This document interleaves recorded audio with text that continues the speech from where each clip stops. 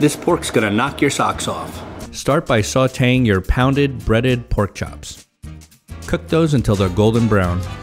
Now saute some garlic and olive oil and add a little bit of butter. Add in your favorite sliced mushrooms. I'm using portobello, cremini, and white.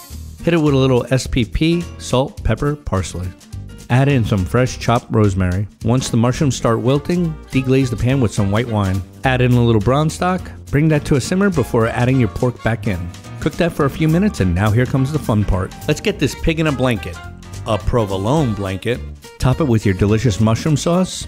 Finish with a little fresh parsley and buonanotte.